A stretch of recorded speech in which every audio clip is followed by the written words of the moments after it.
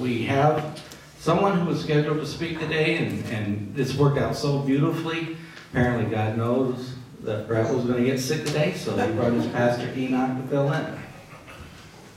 Thank you. Good morning. So when Pastor Brett invited me to come preach, he said, "Hey, are you available on December 10th?" And I said, "Sure, absolutely." And then so I asked him, "Okay, well, what do you want me to preach about?" And he said, "Forgiveness." And I immediately said, "Awesome," because forgiveness is my testimony. And we're going to walk through this. It's going to be a little bit of a whirlwind because the sermon I wrote for this is a 5-part sermon, and really it should be 5 sermons. And Pastor Brett said, "Well, you got about a half hour of time. If you go too far over, we'll start shooting." So hopefully I can get this done. I thought it was really interesting when he gave me the scripture that he was preaching his off of, and he said, as long as I include that, I can go anywhere I want to. So I said, okay. And that scripture is the story of Christ's birth. And I said, I never really thought about how the story of the Immaculate Conception could be used as an example of God's forgiveness. But oh man, it is. That is the absolute main point of it. This Advent series, thinking about forgiveness and everything like that, we put so much stress on Christmas. And we focus on it so much, and it's a great thing. Christmas is fun and wonderful. But one thing that we fail to realize so often is that Christmas is little more than a shining beacon pointing us straight to Easter. Without Easter, without Christ's sacrifice, death on the cross, and raising from the grave to forgive our sins, without that, Christmas means nothing. It's just another child being born. So, we'll start off. We're going to read Matthew chapter 1, verses 18 through 22. Now the birth of Jesus Christ was as follows. After his mother Mary was betrothed to Joseph, before they came together, she was found with child of the Holy Spirit. Then Joseph, her husband, being a just man and not wanting to make her a public example, was minded to put her away secretly. But while he thought about these things, behold, an angel of the Lord appeared to him in a dream, saying, "Joseph, son of God, do not be afraid to take to you Mary, your wife, for that which is conceived in her is of the Holy Spirit. And she will bring forth a son, and you shall call his name Jesus, for he will save his people from their sins." For he will save his people from their sins. That is the entire purpose of Jesus. Like I said, it's my testimony. I know a lot about forgiveness. I am a Marine Corps veteran. I served in Iraq in 2004, and I struggled a long time with a lot of demons. Very few of them were actually from Iraq, but it was from the mindset that I had allowed myself to get into. I had this rage inside of me that I just could not let go of. I could not get out. And I was in a very, very bad place. There were many, many nights where I sat on my couch in my basement, looking at my gun, wondering if I should do it or not. And it's because of forgiveness that I'm standing here before you now. It's because of forgiveness that I have this passion that I do to share God's, the gospel of Christ with anybody and everybody I can. I have a ministry called Warrior Way Ministries. It's called Warrior Way Ministries for 2 reasons. One, I reach out mostly to veterans because that's who I am. I have that heart. I can speak to them. But 2, it's because as Christians, the Bible does not shy away from explaining that we are in war. So that's just a little bit about me. So our first point today is that forgiveness is God's gift. In Ephesians chapter 2, verses 8 and 9, it says, "For by grace you have been saved through faith, and that not of yourselves. It is the gift of God, not of works, lest anyone should boast." Forgiveness is God's gift to us. Yes, He gives us lots of other gifts, but forgiveness is the number one gift. Without it, we have nothing. Without it, we are nothing. Our second point today is that forgiveness is necessary. James 2:10, I'm just going to summarize here. James 2:10 tells us that if you fail in one part of the law, you have failed in all. If you break one part of the law, you have broken every law. And I was talking about Moses' law. There are 613 different rules in the law of Moses. It is virtually impossible for any one of us to go a single day in our lives without breaking one of those 613 rules. Romans 3:23 says, "For all have sinned and fallen short of the glory of God." But it doesn't stop there. It continues on. By just saying all have sinned and fallen short of the glory of God, it's almost a sad verse. Because what hope is there?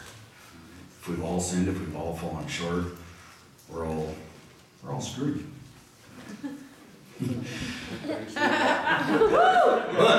But verse 24, being justified freely by His grace through the redemption that is in Jesus Christ. Amen. So yes, we've all sinned. But because of Jesus, we have that availability. We have that freedom to be able to move forward in grace. Forgiveness is constant. In Matthew chapter 18,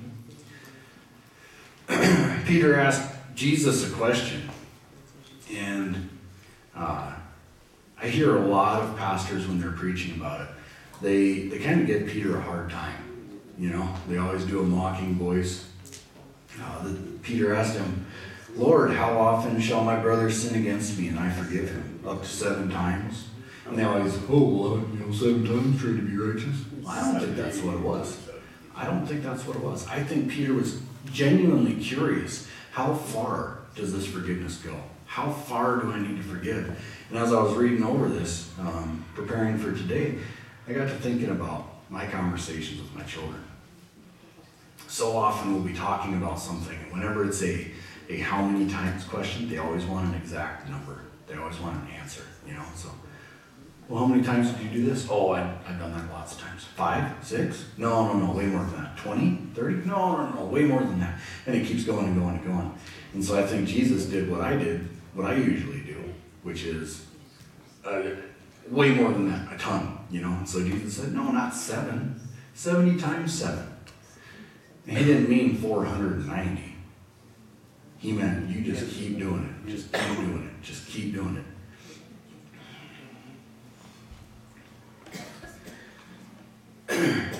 How many times in our lives do we become frustrated with somebody who just keeps sinning against us, or at least we think they're sinning against us, and we get fed up, and we forgive them once or twice, and then finally we just go, I'm done.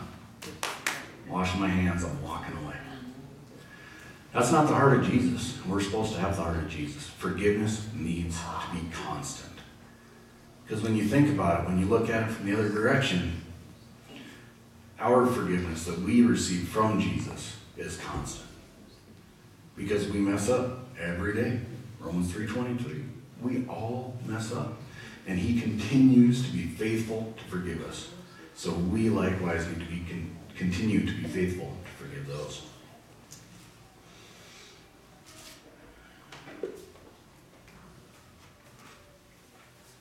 Point number 4, forgiveness is necessary. We're going to continue on right here at that conversation between Peter and Jesus. Peter gives him an example. Starting in verse 22. Jesus said to him, I do not say to you up to 7 times, but up to 70 times 7. Therefore, the kingdom of heaven is like a certain king who wanted to settle accounts with his servants. And when he had begun to settle accounts, one was brought to him who owed him 10,000 talents. A talent in this culture is approximately a year's pay. So this guy owed a very large sum of money. But as he was not able to pay, his master commanded that he be sold with his wife and children, and that all they had, and that payment be made. The servant therefore fell down before him, saying, Master, have patience on me, and I will pay you all. Then the master of that servant was moved with compassion, released him, and forgave him the debt. But that servant went out and found one of his fellow servants, who owed him 100 denarii. A denarii is about equal to 1 day's pay. So it's much less or lower debt. And he laid hands on him and took him by the throat, saying, Pay me what you owe. So his fellow servant fell down at his feet and begged him, saying, Have patience with me, and I will pay you all. And he would not, but went and threw him into prison until he should pay the debt. So when his fellow servants saw what had been done, they were grieved, and came and told their master all that had been done. Then his master, after he had called him, said to him, You wicked servant, I forgave you all that debt because you begged me. Should you not also have had compassion on your fellow servant, just as I had pity on you? And his master was angry, and delivered him to the torturers until he should pay all that was due to him. This is a warning. So my heavenly Father also will do to you, if each of you, from his heart, does not forgive his brother his trespasses. Forgiveness is necessary. The first necessary was it's necessary for us to be forgiven. This one, it's necessary for us to forgive. I have had the blessing of experiencing this from both directions. It was a painful lesson, but it's one that I am so glad that I got. The first way I experienced this was as the man who had been forgiven much and refused to forgive the little. In my first marriage, because of my PTSD and everything like that, the rage that I had inside of me, I essentially pushed my wife away from me. And because of that distance, because of that anger, because of all the uncomfortability in the home, she found another man. I'm a Marine. I'm a warrior. I'm trained to do things. And things is what I was planning on doing.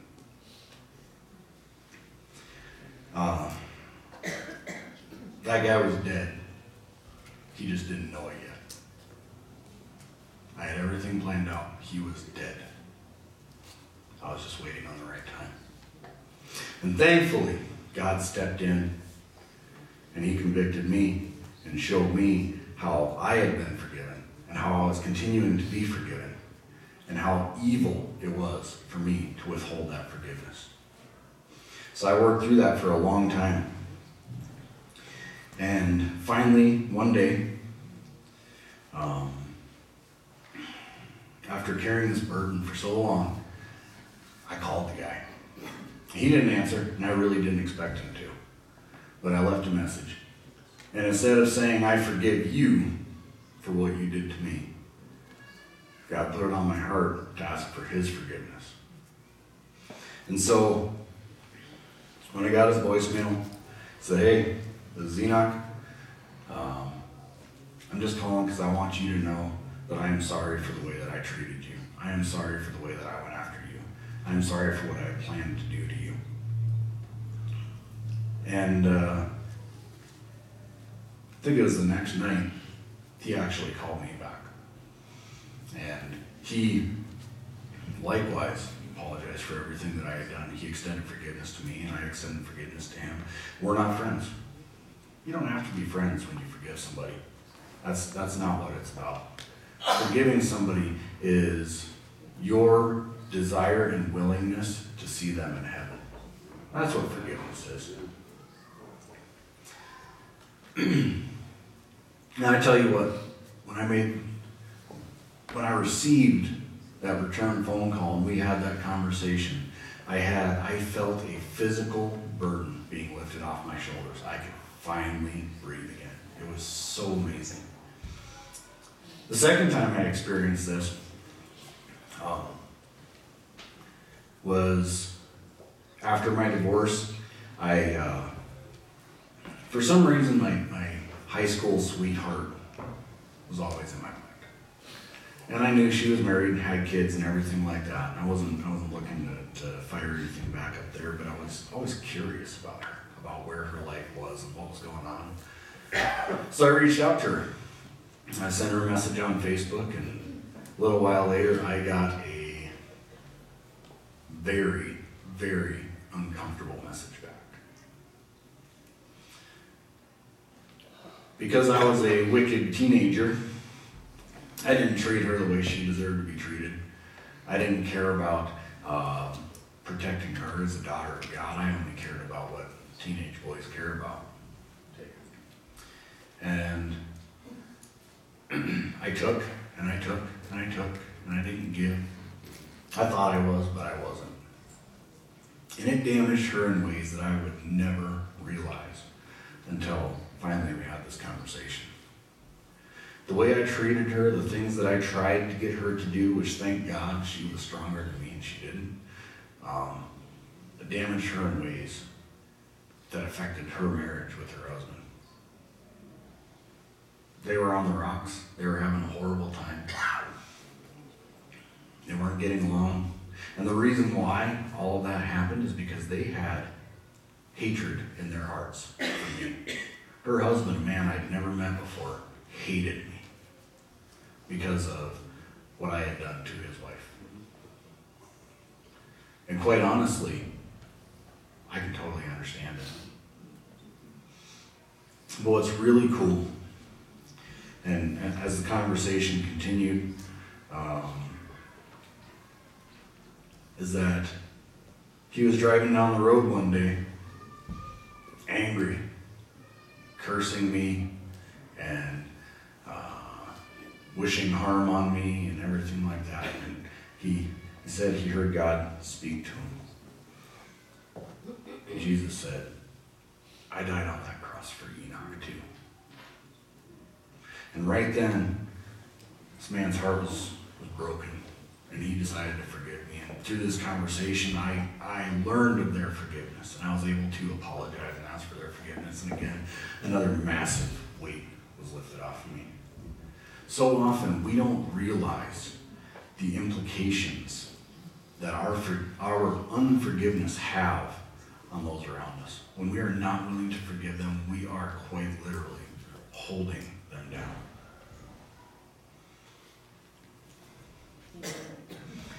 Remember verse 35. So my heavenly Father also will do to you if each of you from his heart does not forgive his brother's trespasses. That verse right there was a huge gut check for me. Was I really a Christian? Was I really following God? Was I really willing to do whatever it takes to follow Christ? I was willing to do whatever it took to accomplish the mission in Iraq. Was I willing to do everything that it took to accomplish my mission here? And that mission, when you boil it all down, is forgiveness. Nothing more and nothing less. Finally, our fifth point is forgiveness is your testimony.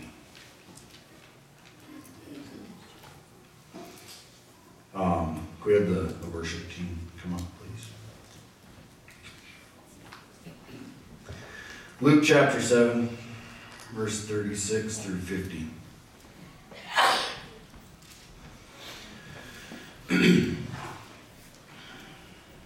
Jesus is invited for a dinner at one of the Pharisees, one of the religious elites' homes. And while he was there, it says, and behold, a woman in the city who was a sinner, when she knew that Jesus was at the table in the Pharisee's house, brought an alabaster flask of fragrant oil, and stood at his feet behind him, weeping. And she began to wash his feet with her tears, and wipe them from the hair of her head, And she kissed his feet and anointed them with the fragrant oil.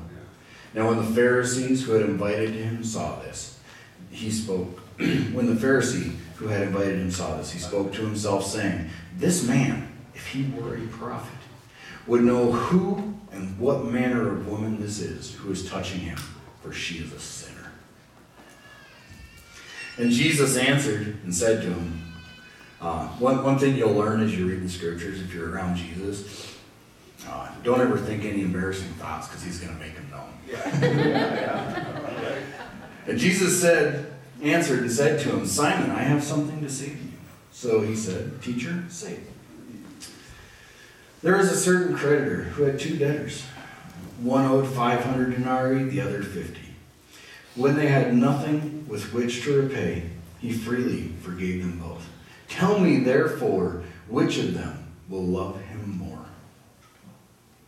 Simon answered and said, "I suppose it's the one he forgave more." And Jesus said to him, You have rightly judged."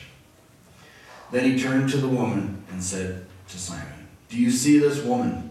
I entered your house, and you gave me no water for my feet, but she has washed my feet with her tears and wiped them with the hair of her head. You gave me no kiss, but this woman has not ceased to kiss my feet since the time I came in. You did not anoint my head with oil, but this woman has anointed my feet with fragrant oil. Therefore I say to you, her sins, which are many, are forgiven, for she loved much. But to whom little is forgiven, the same loves little."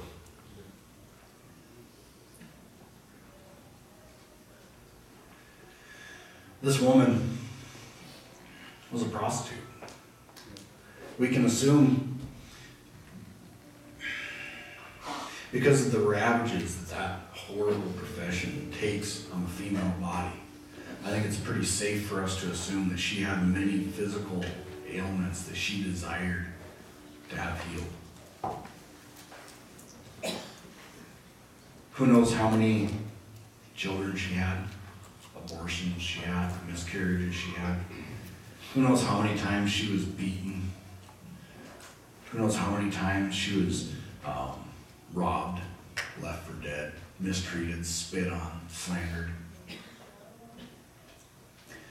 She wasn't asking for an easier life here.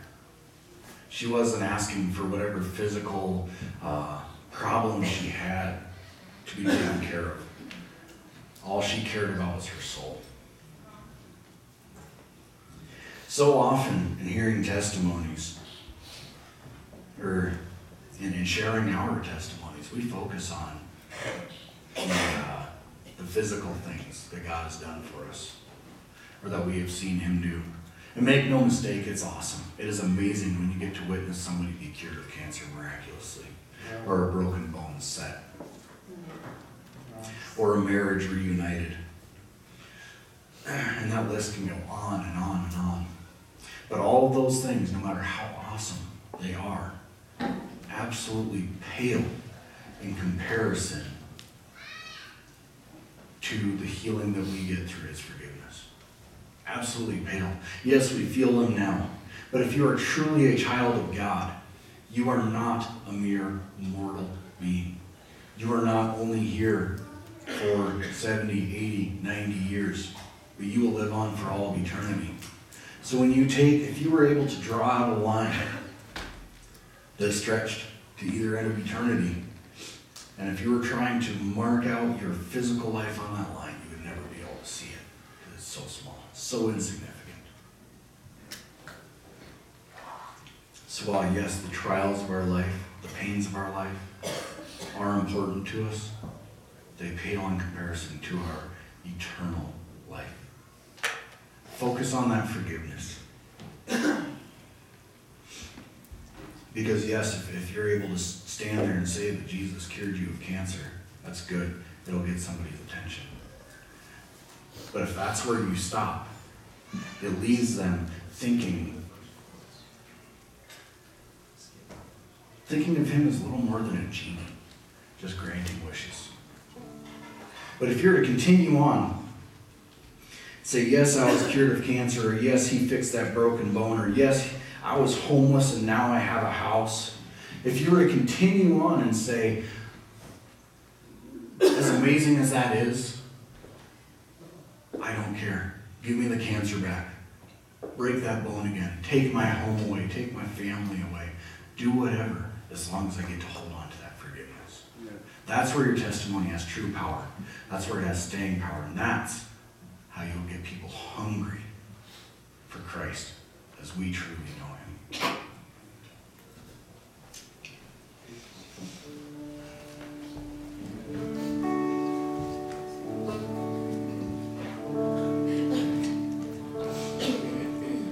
Amazing grace, how sweet the sound that saved a wretch like me. I once was lost, but now I'm found. Was blind, but now I see. 'Twas grace that taught my heart to fear, and grace my fears relieved. How precious did that grace appear the hour I first believed. Lord has promised good to me. His word my hope secures. He will my shield and portion be. As long as life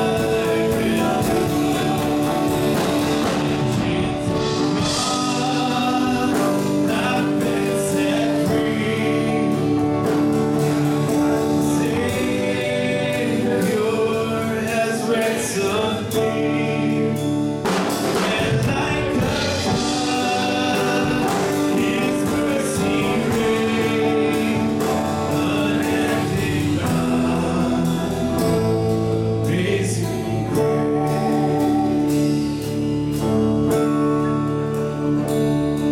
The earth shall soon dissolve like snow. The sun forbears to shine, but God who called me here below will be forever mine. Will be forever mine.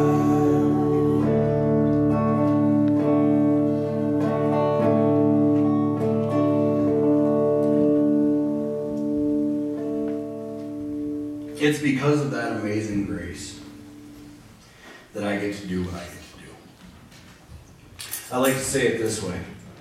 Because of the pain that I've gone through in my life, I get to stand 4 times a year. I get to stand in front of a room who have killed more people than cancer and tell them about the love of God. Amen. My work with veterans, I see so many broken, hungry, hurting people. And they've tried everything in this world to find that healing. They've tried everything in this world to find that peace. But everything fails. Except for one thing. And that is Jesus and the forgiveness that he offers. I just returned yesterday from one of those amazing weeks that I share with my brothers and sisters. And I had the privilege, the honor, and the blessing of getting to stand in, 38 or 40 degree water and baptize 2 of them. Amen. Because of the forgiveness events that I've experienced. And nothing more. It's not mine. It's not me being me. It's not me doing the good work. It's because of the forgiveness that I've received.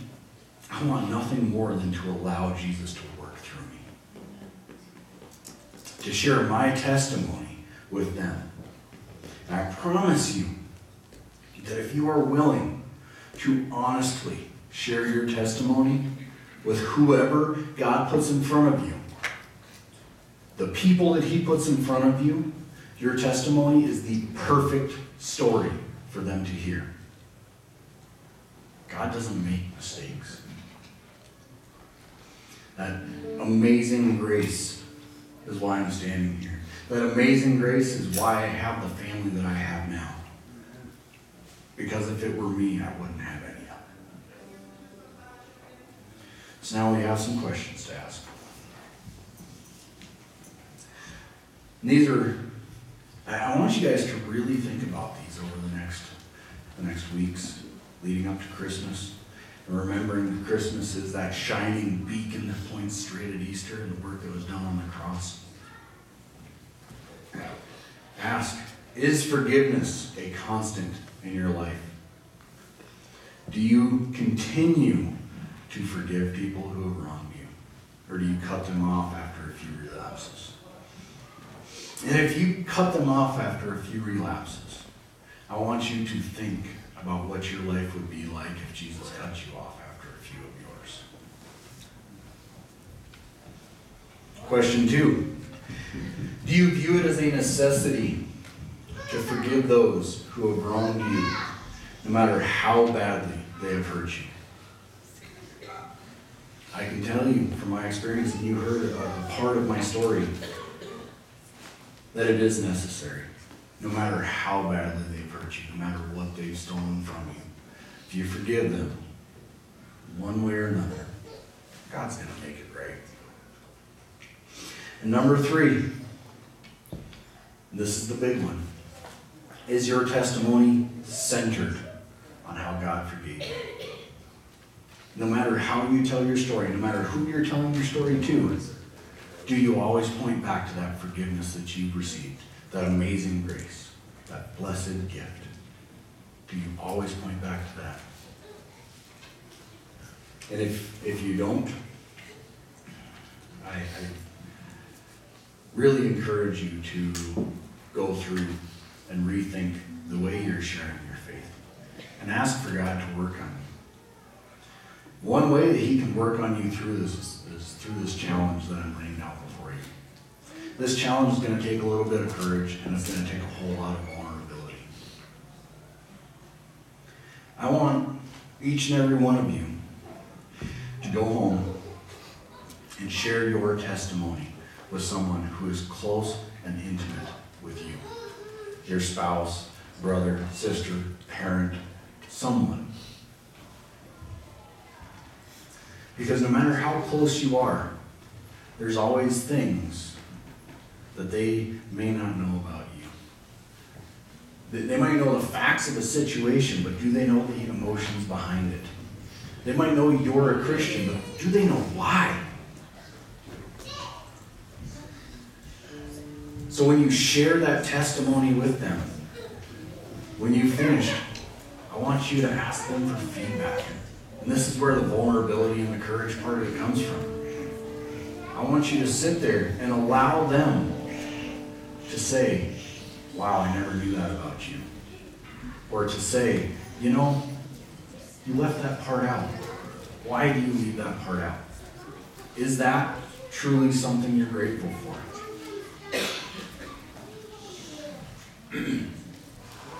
Anything that's worth doing is worth practicing.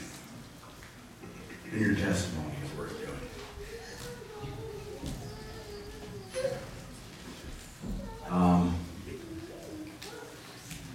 In the Marine Corps, we would train to such a degree that we could act without thinking. It's called muscle memory. When you're in a fight and somebody throws a punch at you, without having to sit there and think, oh my goodness, there's a fist coming at me, what do I need to do? You just instinctively react. You block, you knock it off to the side, you step inside and throw your own hook, you do something. Same thing in a firefight. If they attack you from this direction, what are you going to do? You train to the point where you don't have to think about what you're going to do. You just do it. The same thing should be said with your testimony. Because as I said earlier, we are in a war. We are in spiritual warfare each and every day of our lives. So practice and train so that you can be an effective warrior for Christ. Amen. Heavenly Father, Lord God, I thank you so much for the awesome opportunity to come and speak to this body of believers, this church, Lord God. I thank you for their faith in you. I thank you, Lord God, for the work that you do in this body, Lord. I know people in this room, and I know where they've come from, and to see them sitting here faithfully following you, learning from you, and allowing you to work in their lives, such an amazing gift, Lord God. You indeed are awesome and powerful, Lord. I pray as we leave from here today that if I have said anything that is not right or true or accurate according to your word, Lord God, that it would be forgotten before they ever leave the doors. But Lord, I pray that the things that I have said that are right and true and holy, Lord God, that they would be bound to the hearts of all who have heard, Lord God, because they are your words and not mine. I pray, Lord, that we would go forth, forgiving freely because we have been freely forgiven. And I thank you, God. In Jesus' precious name, amen. Amen. My chains are gone, I've been set free. My God, my Savior has ransomed me. And I come from His mercy,